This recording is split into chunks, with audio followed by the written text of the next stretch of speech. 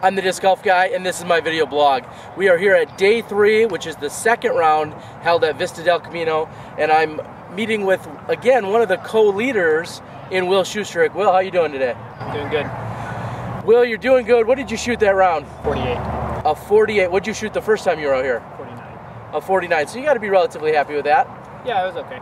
Any hiccups or any major issues out there? Did you have a bad hole or a good hole or anything that stands out? I had 1-4 in the back on hole 10. I missed probably like a 10 or 15 footer. But on the next hole, I probably had a 260-foot sidearm throw in for eagle, which was nice. But I missed a couple putts out there. I left a couple strokes out there, but it's a pretty good score. Yeah, I'll tell you right now, you need to tell me or let us all know when you're going to throw in from like 300 feet so everybody can get camera action. I was following the next hole, and of course everyone erupted. And are you becoming well known for throwing in those super long eagle shots? I mean, you know, you throw it a little bit too hard on a good line and it goes in, and that's kind of all that happened. And the basket got in the way, and it was a good thing. So as they're watching various footage from the entire day out here at Vista, it ended a little bit somber out here. There was some, we'll call it drama. Describe for everyone what happened on hole 16 out here. Just some bad luck happens, and actually I think the basket is a little crooked and actually leans one way, and Nikko first had a jump putt that hit the basket and it rolled out of bounds, and then you had another one that hit in the dead center of the basket and it rolled out of bounds somehow. And you know, it just comes down, you know, it's really nothing that you could ever control.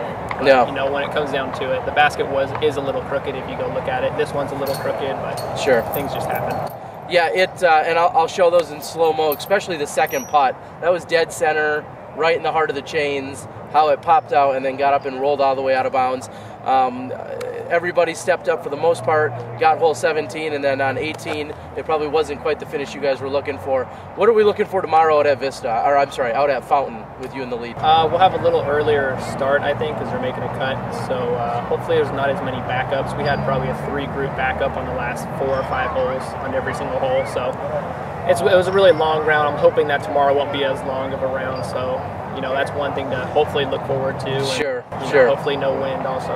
Yeah, I know that they've cut 50% of the field. So as you said, they're going to move things up a little earlier. And these last few holes that I've shown were pretty much out here in the dark. I mean, you guys could see, but it definitely was a little dusk out here. Yeah. Street lights came on. Street lights came on. So you're tied with Ricky Wysocki, and it looks like maybe Double G and Greg Barsby, I think, have jumped onto the lead card with you. They're at 34 under and 35 under. You're sitting at 37. Do you have a number in mind for tomorrow, or do you just want to go out and play your heart out? Pretty much the same, yeah. Same thing I always do when I go out to a course. I never think about a score before I go out there. You never know the conditions. You never know what might be going on. You could have a bad break like we saw on 16 here.